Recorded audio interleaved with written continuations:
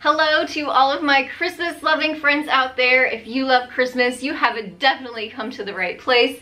Hi, my name is Shannon and welcome to the Cozy Christmas Cottage.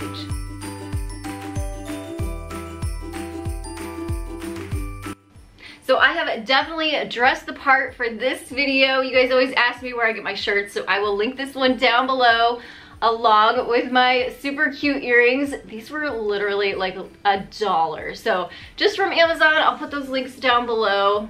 But yes, this whole video features the beautiful and very, very popular buffalo check. So if you love that, definitely stick around. I have some great ideas and tips, tricks, and also some new techniques to show you.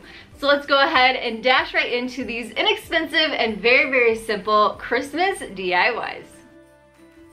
Aren't these placemats great? You can get them in black or red, which is very close to that buffalo check pattern from Dollar Tree. So I've also had found this wooden tray for only $5 at a flea market and decided to dress it up, but I was kind of torn. I wasn't sure if I should go with the black and white or the red and white.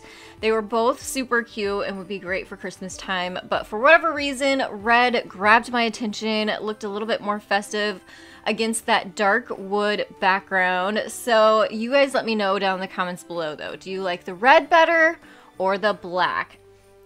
The very simple thing to do here is just line the inside of this tray, cutting your placemat down to size, just using some regular scissors. It's kind of a plasticky or rubbery type material, so it's really easy to cut down. I also didn't want this to be permanent because I want to be able to use this tray outside of Christmas time as well. So to attach it, I'm just using some double-sided tape so that I can easily remove this if I want to change it up in the future.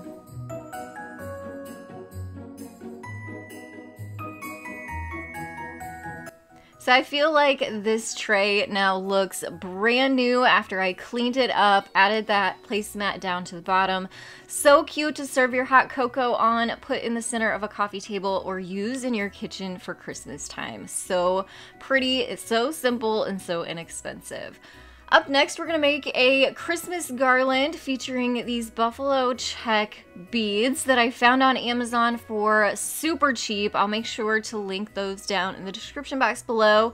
I'm just gonna be adding the beads onto some jute. I wanted to show you my little jute holder though too. It's just a mason jar that I took a nail and hammered a hole into the top of the lid. And it's just been a really nice thing to have whenever I'm creating garlands or just need to pull out a small amount of jute when I need it. And then my jute isn't kind of rolling all over the place while I'm trying to craft and create. And for this one, I'm just creating a really simple garland using red wood beads that I already had on hand, and then alternating them back and forth with the buffalo check beads.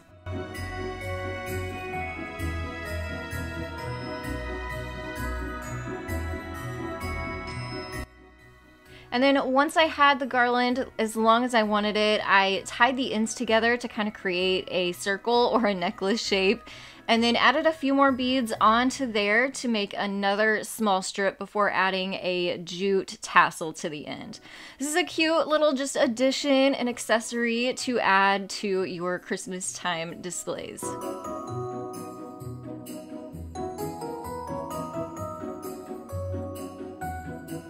You can also paint your own buffalo check onto projects you might already have, and I have a full tutorial on how to create your own using paint and painter's tape on my other channel, The Daily DIYer, and I'll make sure to link that down below, so definitely check that out. But an easier way to do this is to actually purchase stencils, which you can find inexpensively on Amazon. I will make sure to link those down below too. And I'm just going to be adding this buffalo check onto this plain plank of wood that is just from Dollar Tree. They come pretty rough, so I am taking a sanding block to the top and all of the edges to knock that down. Make sure it's smooth and make sure it doesn't have any splinters. And then we're just going to be creating that buffalo check pattern on top of that, just as a sample here. But get creative and use this on anything you want for the holidays. Ornaments, fabric projects, all kinds of different things. So this set is from Amazon. Like I said, it comes with 6 stencils, but it comes in 3 different sizes. And since our wood plank is pretty small, I'm going to be using the smallest size stencil for this. And of course you want to cover up your work surface. We are going to be painting, so this gets a little bit messy. And we're going to be using red and black paint for this, and you need a foam paintbrush, 1 for each color. Get creative here. You can do black and white, you can do orange and white for Halloween and fall. So depending on the season or your taste, just add a coat of paint to your project in the base color that you want, and then we're going to be using the stencil on top of that with the black in this case to get a fun Christmas style print. I just found a good spot to lay my stencil on top, and then taking my black paint and my foam paintbrush over the top of the stencil. And then once your first layer is dry, you can come back and move your stencil around to get full coverage on your project.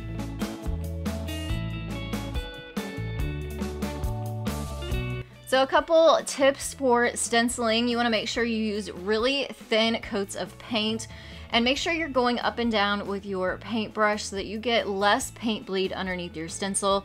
Make sure to hold your stencil really still. You can also purchase stencil adhesive spray for the backs of your stencils, which will also help keep it down and keep it from moving around. It's definitely not necessary, but it does come in handy, especially if you're using larger stencils.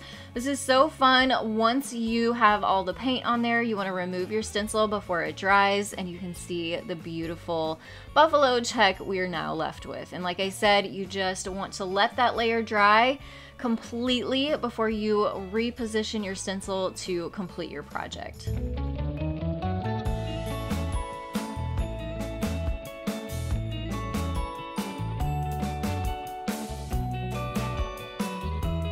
Now to give this piece purpose, I had these black handles on hand, so I thought I would add those to the top of this little plank of wood to make it into a really simple Christmas tray.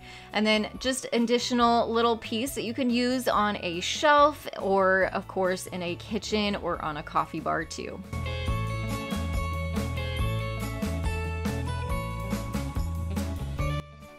Dollar Tree also carries these cute little white and red buffalo check little cases. They're actually tech cases, so you can put your ear pods or your earphones in here, but we're gonna use it and turn it into something for Christmas time. You can see it zips open and even has a really nice pocket on the inside. I thought this would be so cute to use as a money gift giving little set, so you can kind of fold your money up and tuck it into that pocket. You can also add little toys or even candy and treats to the inside of this too. These little Kit Kat bars fit perfectly, and then you can just zip it up, add a little bit of ribbon and a bow to make a cute miniature gift. These would also be cute on a Christmas tree. That way you can turn them into ornaments. So get creative and keep your eye out for those unique items that are buffalo check print if that is your favorite Christmas style.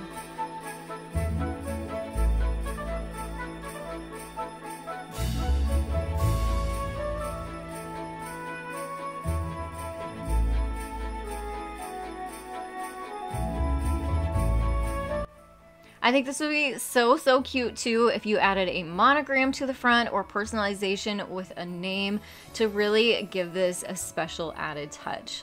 Next, we're going to be creating a candy cane wreath. This is a buffalo check scarf that is fleece from Dollar Tree. I'm cutting off the fringe and then cutting this fabric down into strips.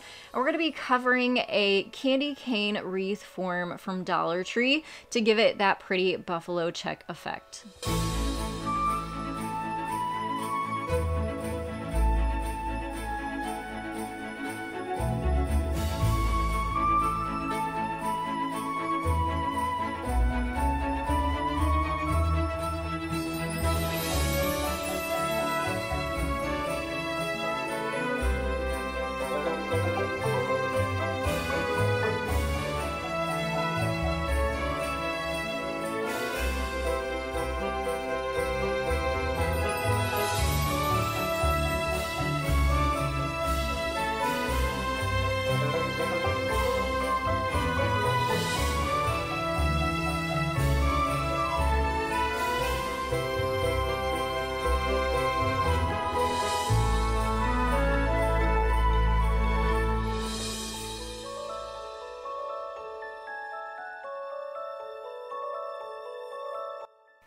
And then as you can see, I just wrapped this fabric around and around that candy cane using some hot glue to keep it all in place, and then folding over those ends and edges to make sure I have a really nice finished piece. And then of course it needed some embellishments too, so I came in with some Dollar Tree burlap ribbon and kind of layered those two together using some jute to tie it in the middle, and then also embellished it with one of Dollar Tree's white enamel bells.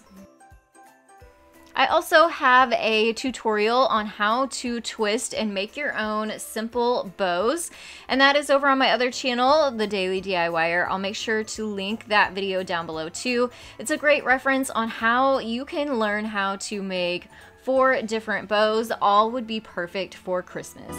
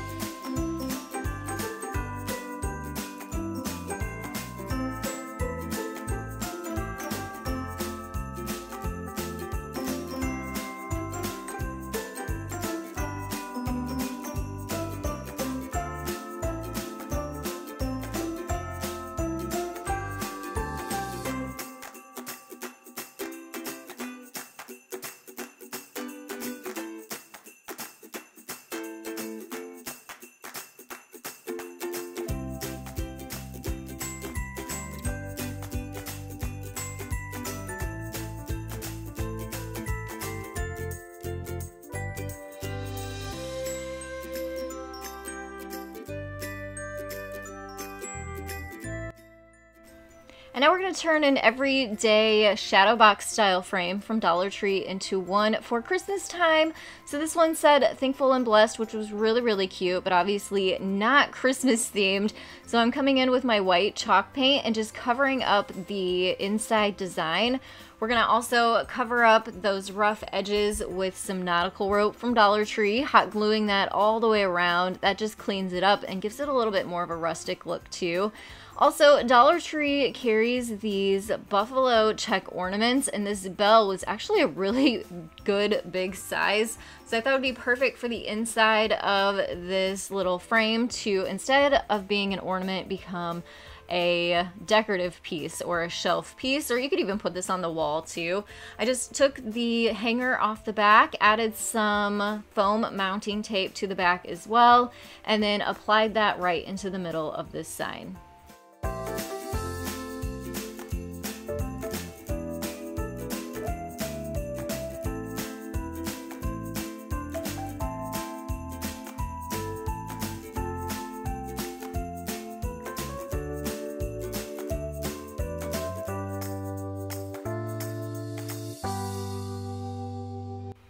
This is another Christmas ornament from Dollar Tree, which was pretty plain and simple, and I thought it'd be cute to add a name to the middle of this and use it for a stocking name tag. So I'm just adding some white vinyl on here. It's a little difficult since it is fabric and not like a paint or a plastic, but if you take your time, you definitely can make this work. Just take your time pulling the vinyl away from your transfer tape, and then you have a really cute, simple, and fast way to name all of your stockings.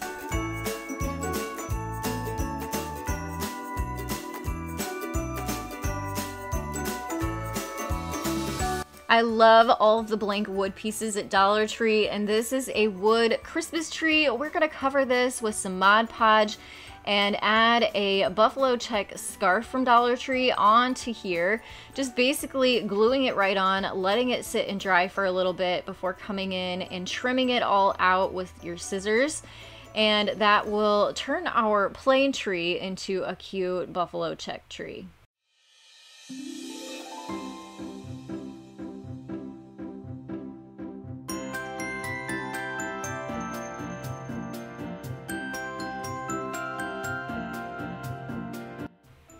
Now we need to clean those edges up again because they were a little bit rough, so I'm taking some 4 ply jute and some hot glue and just trimming that all the way out around the edges.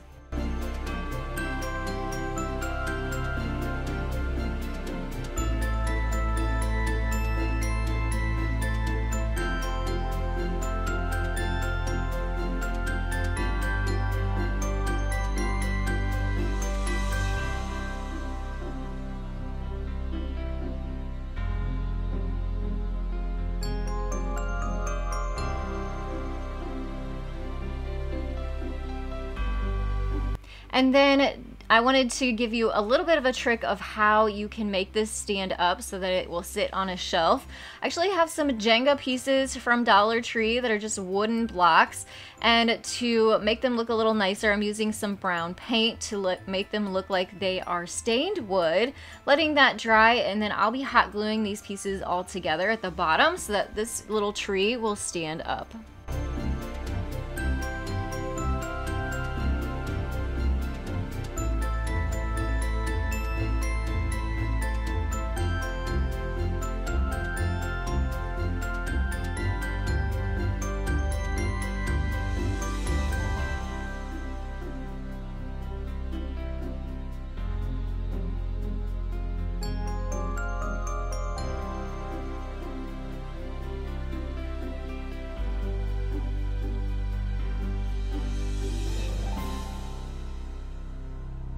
This next one could not be more quick and simple. I'm just using a piece of scrap fabric from the fleece scarf from Dollar Tree in my last project and tying it and hot gluing it around a Dollar Tree pillar candle, and also tucking some greenery up under there too to really give it that Christmas effect.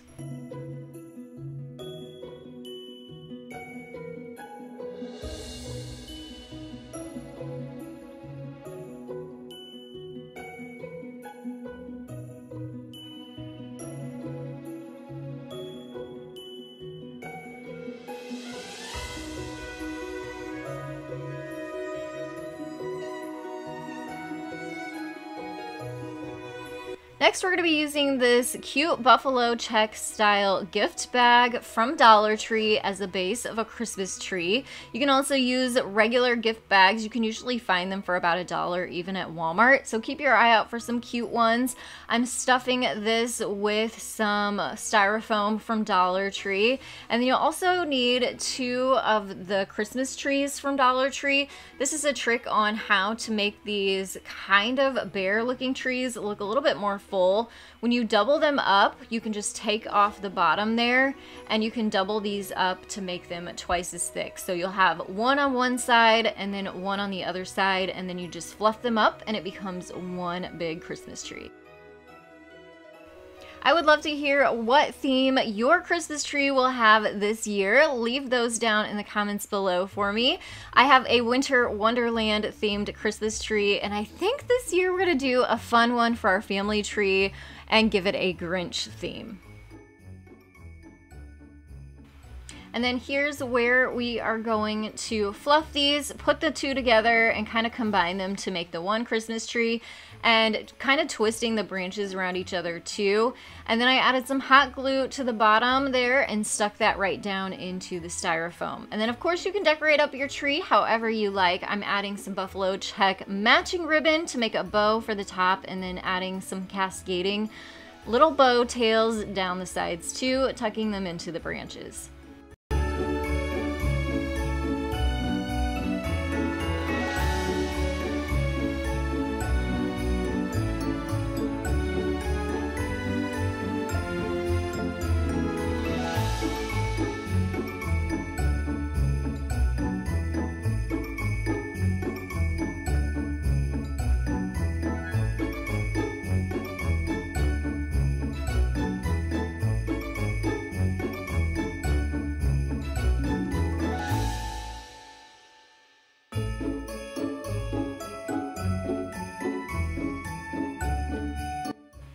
Let me know down in the comments below which one of these projects was your favorite that you would like to try this Christmas season. Also, don't forget to hit that thumbs up button and subscribe if you are new so you can join our Cozy Christmas Cottage family here. I want to thank you all so much for joining me today. I'll have more Christmas DIYs popping up on your screen that you can check out next, and I will see you in the next one. Happy holidays!